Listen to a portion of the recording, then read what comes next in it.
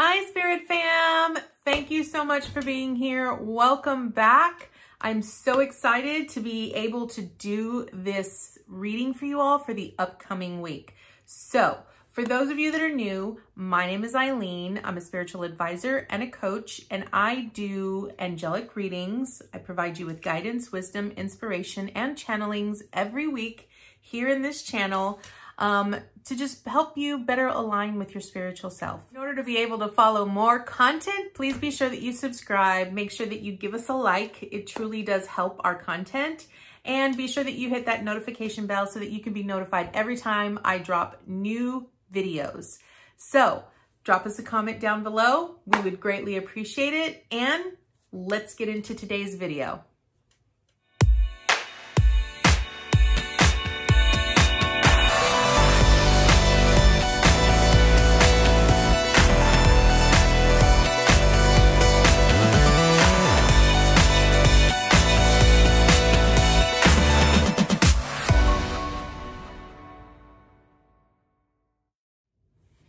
Okay, let's do this. So this is going to be a timeless reading. I just want to let you know it's going to be very general. What I'm going to be doing is I'm going to be drawing cards for the upcoming week. What does Spirit, what does the angels, what does the universe want us to really bring into our awareness, bring into our focus for the upcoming week?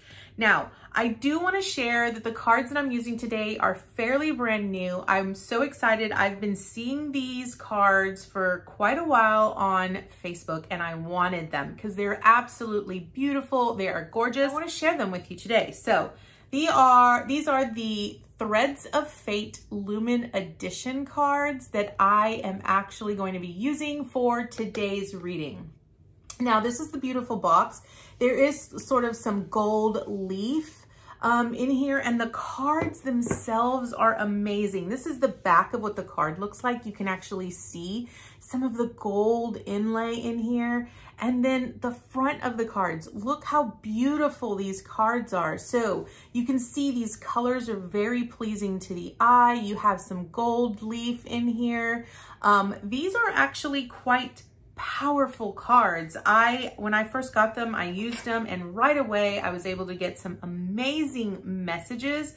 So let's go ahead and get this started. We are going to ask, you know, the universe, spirit, and angels, what do they want us to know? What do they want us to bring into our awareness for the upcoming week?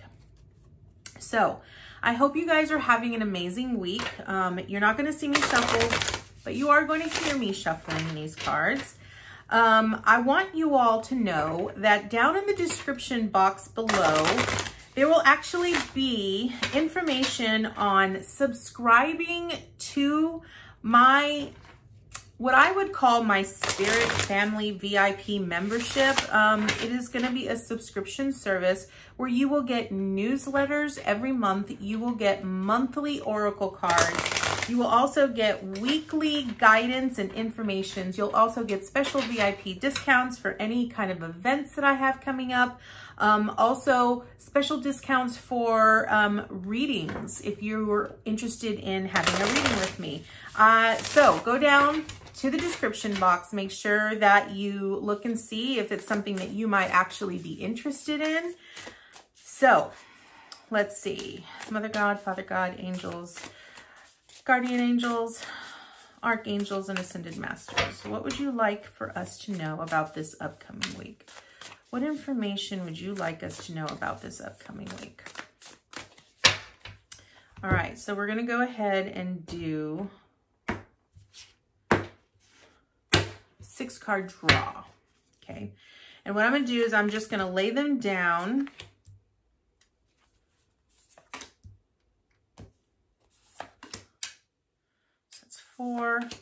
So I'm going to do 5, okay?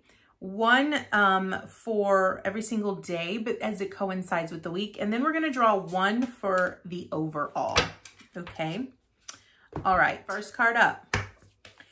We have Shadow. Okay, so this is the card Shadow. Now, what this card particularly means is that we all sort of go through experiences in life where we have to sort of revisit the things that aren't truly aligning us with our highest self, the things that aren't really aligning us with our spiritual truth or our inner guidance, our inner light. What I love about this is that you'll notice that this has a bat, right? And so bats really don't see very well, and how they actually are able to sort of navigate themselves or actually move around is by using sonar, okay? So you notice how right here, you sort of have like these little lines, right? Which is that the bat is actually utilizing their inner ability, their inner strength, their inner hearing in order for them to be able to know what is around their surroundings, right? So that's very similar to your intuition. It's truly listening to your inner guidance, recognizing what it is that your inner guidance is telling you. Now, how does your inner guidance actually communicate with you? It speaks through you, through either other people, it speaks through your mind, and it actually speaks through your body, right? Your body is a really great key indicator of what is aligning you with your spiritual truth and what is not, okay? So this is really wanting us to sort of bring into our awareness, to be a little bit more mindful are what are the things that we basically have not been listening to? Are there things that you have not allowed yourself to look at from a higher perspective? Is it something that you need to view from a different perspective to sort of align you more with your spiritual truth? So that's what shadow is. And I think a lot of times when people hear shadow, they really look at it from a very negative perspective. They sort of get scared and they're like, I don't want to do that. I don't want to mess with that. But we have to do that. We have to be willing to look at ourselves deep down within and allow ourselves to truly dig deep down inside of ourselves to align ourselves with that spiritual truth. So that's shadow. Next up, oh, this is a beautiful card. This is speak truth. So what does this mean? So notice how this is an actual sword, okay? Now, what this actually means is that what are you not being honest about with yourself? Are there things that you're not really allowing yourself to speak, forthright or honestly? Are you allowing your own words to sabotage yourself? Are you allowing yourself to truly prevent yourself from being successful or moving forward in life, right? And so this really wants you to just bring into your awareness that you have the power to basically cut out all of the BS in your life and truly align yourself with that highest truth. Now notice here on the blade, right here on the handle, you have these wings. That's a replication of your inner guidance, right? Your inner guidance aligning you with your spiritual truth, right? And so what it wants you to do is speak truth, right? It wants you to utilize your throat chakra, be able to speak the things that you really want to bring into fruition into your life. All right, and then next up we have, the wilding. Okay, so this is, I'm trying to get it just right so that you can actually see the beauty in this card. So this is actually two swords, okay? So, and the two swords, they look like they're crossed, right? Okay, so what I actually get from this, don't really look at things as conflict, right? Don't allow yourself to view everything from a very conflicted or constricted experience. Not everything is a battle in life. No matter what kind of people actually come into your life, whether you, whether you have that one person that sometimes sort of tends to push those buttons in you, right? Tends to bring out that part of you that oftentimes feels like it's a little bit negative. Not everything is a battle. You sort of have to recognize that everyone has their own truth, their own inner light that they need to sort of align with and help them move in that direction. I'm going to actually look in the book what the true intention of this card is. As I said, this is a fairly new book for me. New deck, excuse me, not a new book. So I'm still working with it and still learning it, but I'm an intuitive reader. I really like to get whatever spirit or the angels are really telling me. And usually when I do my readings, I'm usually reading the energy of the person that's sitting in front of me or that I'm actually reading for. And I usually pick up whatever it is that I'm getting from there. Okay, so this says, okay. So this is representative of, it's calling to you. It's a time for you to connect to the most primal parts of yourself, okay? This may mean that you need to detach a bit from people around you so that you can hear the whispers of your deepest knowing without the influence of others. So this is truly about independence. Again, I still sort of look at it from the perspective of, don't really listen to those people that oftentimes want to create some sort of conflict or fights with you. This really is about you being true to your own inner light and aligning with that and recognizing that everyone has their own alignment and that not everyone's alignment is going to match up. Okay. So then next, next we have reflect. Okay. So what this actually tells me is that everything that sort of transpires in our life is a calling for us to truly look at it from a much higher perspective, aligning ourselves with our inner guidance and our higher truth, but also being able to observe it from a very loving perspective, okay? Is look at every situation, every event, every experience, even if you get things from the past that sort of come up, sort of into your present, it really is asking you to reflect on it from a very loving perspective. Detach from it if it's causing you sort of like an emotional disturbance. It's really asking you to look deep within and ask, you know, your guides, your angels, ask spirit and the universe to sort of help you align to it in a very loving and unconditional way. Okay, so that is what reflect is. It truly is about recognizing that sometimes you're going to meet people that sort of reflect back to you the things that you necessarily don't like about yourself. And recognize that that's okay. It's sort of a way of spirit trying to align you with that, with the things that it wants you to sort of view yourself from a very loving perspective and to see yourself through the eyes of your soul, not to criticize yourself or judge yourself or put yourself in a very critical, you know, judgment perspective where you're trying to sort of align with everybody else. Okay. All right. Next we have, connect to heart. Okay. So what this actually means is this wants you to be very compassionate. Okay. Compassion is when you have that sense that you can not so much be empathic to other people, but you can come from a place of understanding, okay? Notice how you have dogs on here. So dogs are very loyal companions. They love you unconditionally. You could be mean to them and within 5 seconds, they will be back in your lap, loving you as if nothing ever happened. That is what connecting to heart is. It's truly looking at it from a very loving, compassionate place, and also being able to sort of rise above every single situation, using your guidance, using your intuition, and recognizing that, you know, sometimes if you've got a lot of thoughts going on in your mind, if your mind sort of feels like it's taking over, it sort of wants you to detach from that just a little bit and sort of connect to your heart.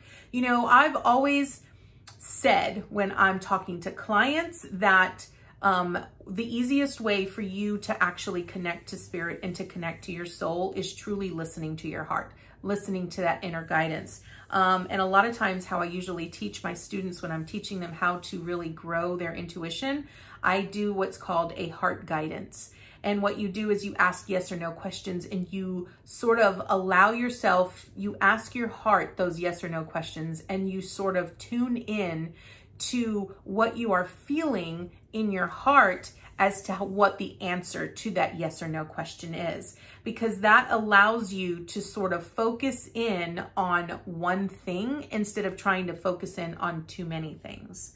So this is really asking you to sort of detach from all of those negative thoughts that you've got flowing around in your mind and really connect to your heart, because your soul is truly resides within your heart. All right, and the overall message for the entire week is going to be, is withdraw. Okay, so when I look at this, what I really look at, I look at it from rest, recuperate, give yourself permission to take some time for yourself. You have to be able to replenish your own spirit, your own soul, your own body before you could actually, you know, run yourself to the ground. I think a lot of times as light workers, we tend to sort of give. We give and we give and we give to the point that we have nothing left. There's nothing left in the reserve tank for ourselves. And so we have to learn that sometimes we need that rest, we need that recuperation, and know that it's okay. I think, you know, for me especially, a lot of times when I feel like, you know, when I know that I have things that I have to do, when I know that, you know, like I've got to, you know, I've got clients, or when I have to actually do YouTube video, or when I'm having to record my podcast, when I have things that I actually have to do, but I'm not energetically feeling the way that I know that I should be. And it's because I've been going nonstop, like 150% of the time, that I haven't given myself time to actually rest and recoup and rejuvenate my soul and my spirit. We all need that at times. So overall, looking at every single one of these cards, I think the theme here is that, you know, with everything that is going on in the world right now, there's so much chaos, so much turmoil, there's so much, in all honesty, I really feel like there's just a lot of fighting going on. People are so very disconnected to spirit. They're disconnected from their soul. They're very disconnected from their heart. They're all up in their head. They're thinking about all of the what ifs. They're not truly aligning with their highest self or the things that they truly love and what brings them joy. And this is really asking us, it truly is, like the angels and spirit is really asking us that I think it's time that we stop living up to other people's expectations and truly align ourselves with who we truly are at the core. Recognizing that sometimes you're going to have to speak up for yourself. You're going to have to speak your truth. You're going to have to cut out all of the things that no longer serve you. Recognizing that it's okay for you to do that. You're going to have to sort of listen to your own inner guidance and align yourself with that inner truth.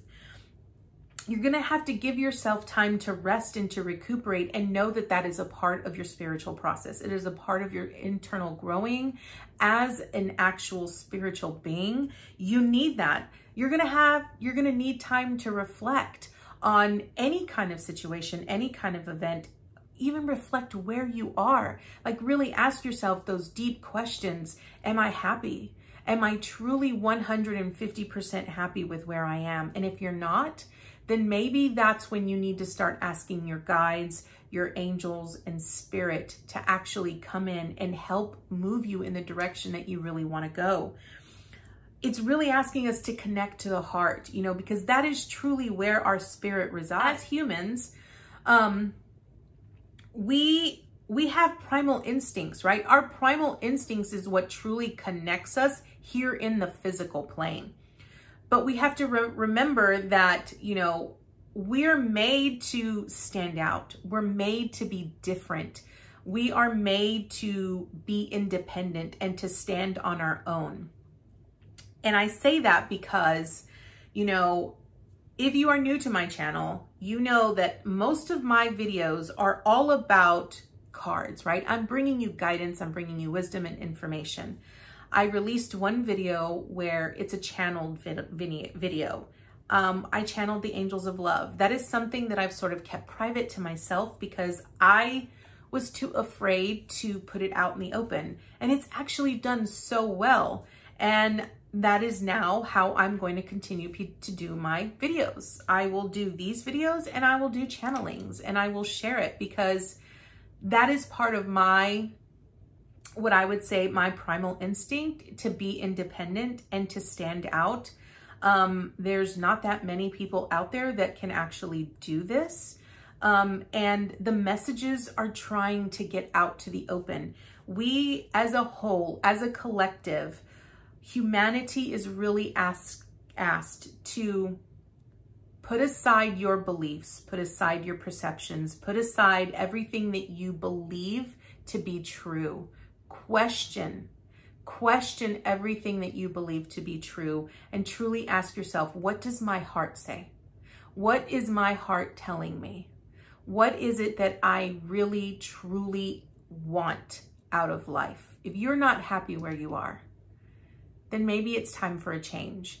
And these cards really signify to me that that's what spirit and that's what the angels are asking us to do.